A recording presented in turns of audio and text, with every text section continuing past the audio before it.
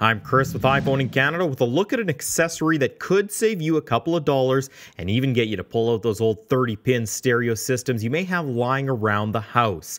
This is the Songo Link from Nyrius. This little plug-and-play device turns your old 30-pin speaker docks into Bluetooth systems.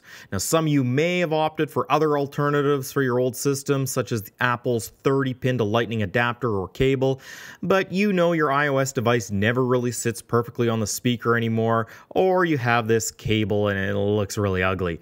The Songo Link is a nice alternative. There's no cables, no batteries, nothing, just a little black device. You pop it onto your dock, pair it up with your iOS device, and that's it.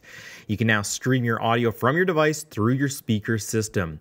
Now, Nyrius claims the Songo Link provides crystal clear, high-fidelity music to your system, and I must say, I'm very impressed with the quality. It's crisp and sounds as I'd expect if I had my device docked.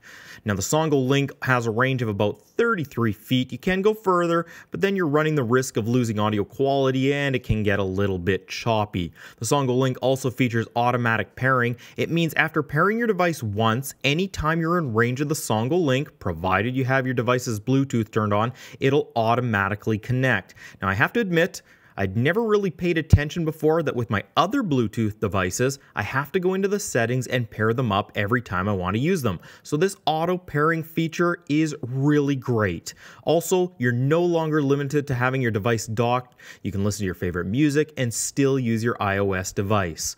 One thing of note, the Songo Link isn't compatible with digital docking systems, but it does work with your analog ones, so just be aware of this before you rush out to buy one. Overall, the size, functionality, and $25 price tag make the Songo Link a perfect little device to breathe new life into your old speaker docks that may be just collecting dust right now.